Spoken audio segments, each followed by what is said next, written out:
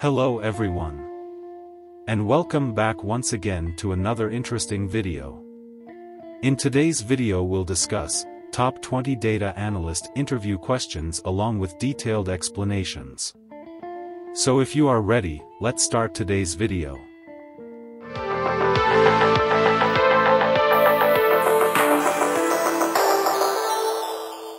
Landing your dream data analyst role boils down to one crucial step: the interview. Feeling prepared can be the difference between showcasing your skills and stumbling over basic concepts. To help you ace your next data-fueled conversation, let's delve into the top 20 data analyst interview questions you're likely to encounter, along with insightful tips and detailed explanations. Question 1. Can you explain the difference between descriptive and inferential statistics? Answer.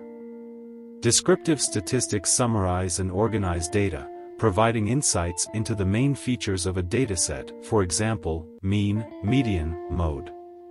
Inferential statistics, on the other hand, involve making inferences and predictions about a population based on a sample of data.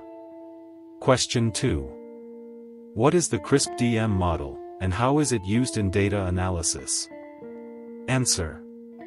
CRISP-DM, or Cross-Industry Standard Process for Data Mining, is a widely used methodology for data mining and analytics.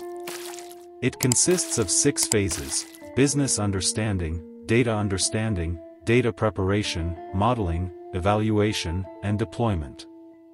It provides a structured approach for tackling data analysis projects. Question 3. Explain the concept of normal distribution. Answer. Normal distribution, also known as the Gaussian distribution, is a bell-shaped probability distribution characterized by a symmetric and mound-shaped curve. In a normal distribution, mean, median, and mode are equal, and the data is evenly distributed around the mean. The famous 68-95-99.7 rule describes the percentage of data within 1, 2, and 3 standard deviations from the mean. Question 4. What is the difference between a join and union in SQL? Answer. Join is used to combine rows from 2 or more tables based on a related column, while union is used to combine the results of 2 or more select statements into a single result set. Join involves combining columns horizontally, and union involves stacking rows vertically. Question 5. How do you handle missing or null values in a dataset? Answer.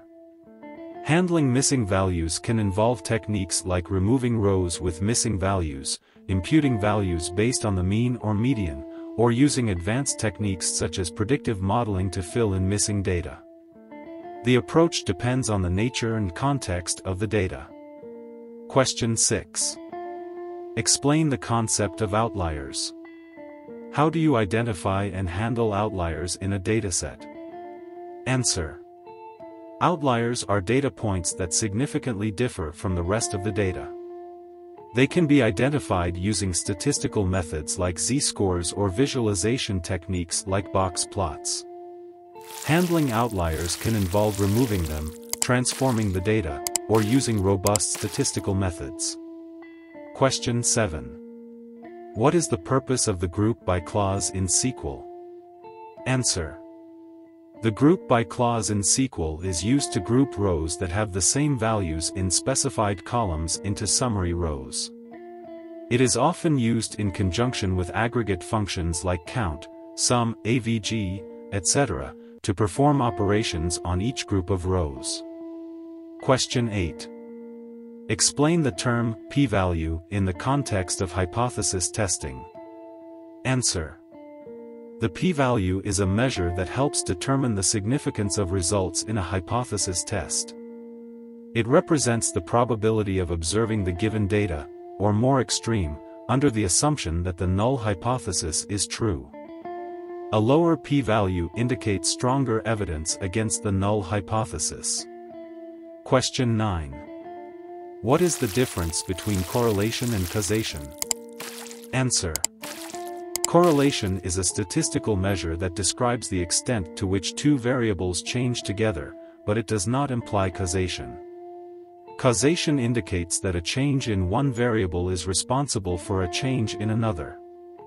Establishing causation requires additional evidence beyond correlation.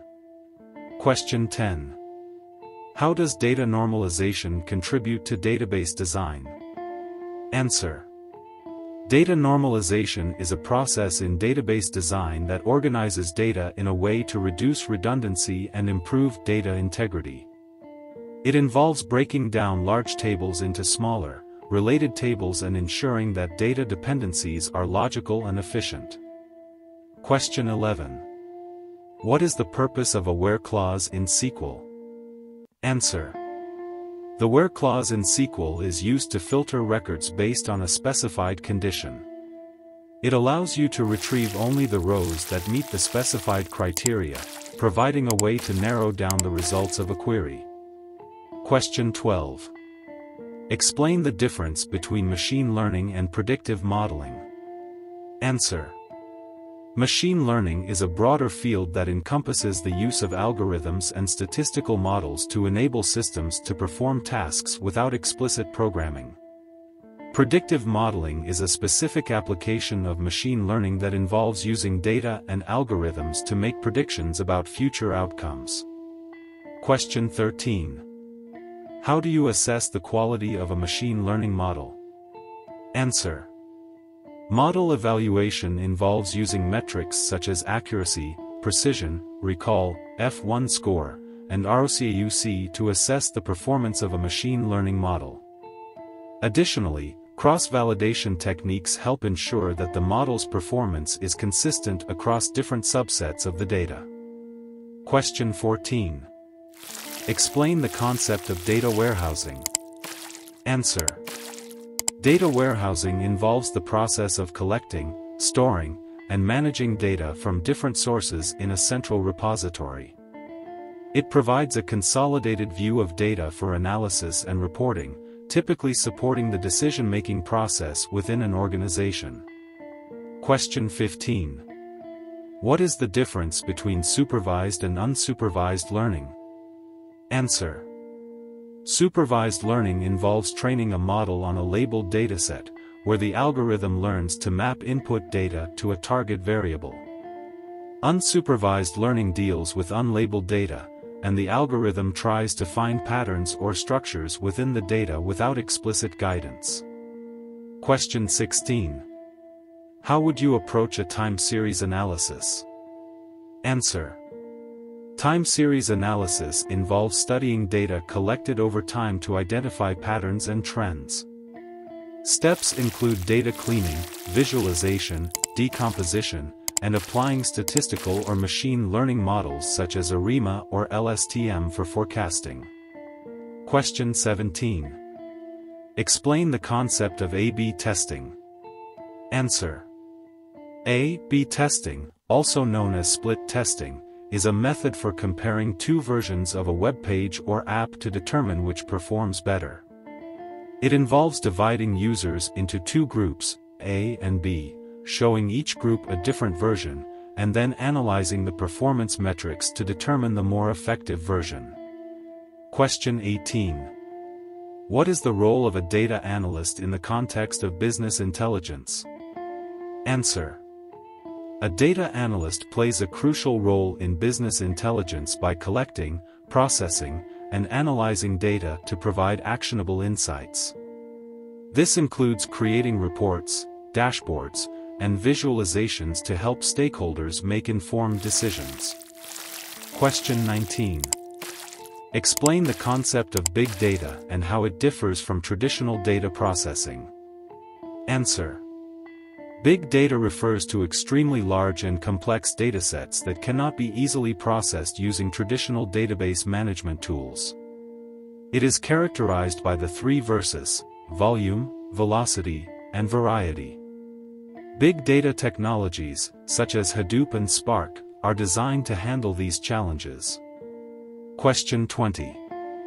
How would you communicate your findings from a data analysis to non-technical stakeholders? Answer. Communicating findings to non-technical stakeholders involves presenting insights in a clear and concise manner. This may include creating visualizations, using layman's terms, and focusing on the practical implications of the analysis. Effective communication is key to ensuring that data-driven insights are understood and actionable. Conclusion. In addition to these questions, it's essential to be prepared for practical exercises, case studies, and discussions about specific projects you've worked on. Remember to demonstrate your problem-solving skills, critical thinking, and ability to apply your knowledge to real-world scenarios. Good luck with your data analyst interview. That's all for this video. If you found this video helpful, don't forget to subscribe, give it a thumbs up, and hit that notification bell for more content, so you don't miss any upcoming video. And, if you have any questions or topics you'd like us to cover in future videos, please let us know in the comments below. Until next time, keep exploring and keep coding.